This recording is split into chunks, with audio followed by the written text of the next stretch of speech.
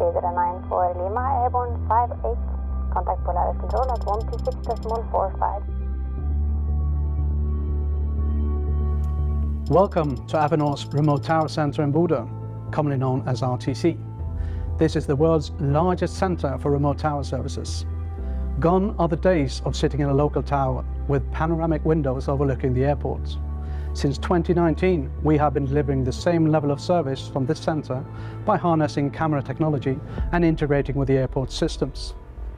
Live imagery and data from the airports are streamed directly to our screens here. When the center was inaugurated in 2022, we managed 4 towers from this hub. We are constantly integrating new towers, and the number is set to increase. We anticipate providing services to up to 25 airports from this facility. To incorporate an airport into the RTC, we erect a mast equipped with a 360-degree camera that feeds into the expansive screen walls, along with a pan-tilt zoom camera that serves as a substitute for traditional binoculars. This is remotely controlled by an AFIS officer here at the center. The transition to screen-based imaging, as opposed to Windows views, has unlocked new potential. Among the most acclaimed features is the infrared camera technology, embedded in both the 360 and the pan-tilt zoom images, enabling visibility in the dark.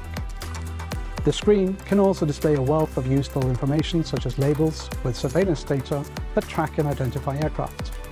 Additionally, we can present data from weather sensors, runway edge lines, and terrain profiles. The system further analyzes camera feeds to highlight moving objects on the screen using moving target indicators, or MTIs.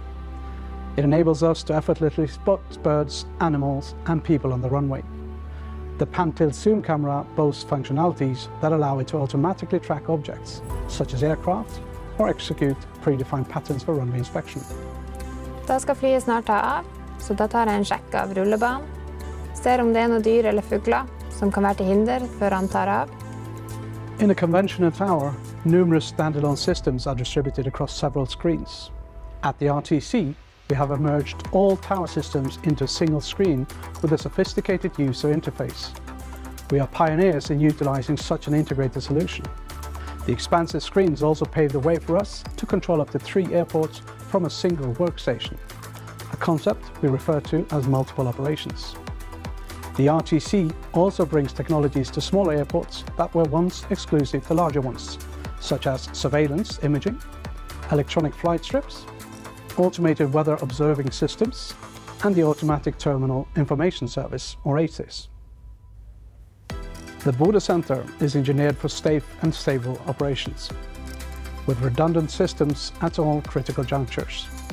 Network links to the airports are doubly secure, and the entire infrastructure is under constant surveillance.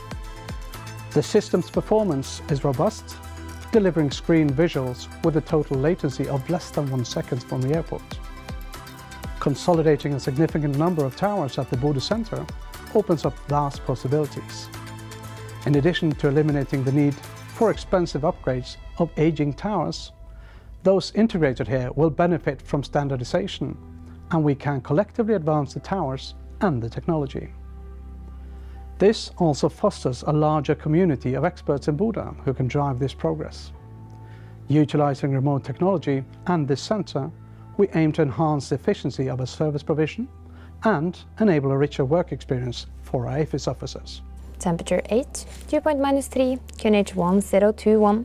Videre 9 for Lima, airborne 58. So long.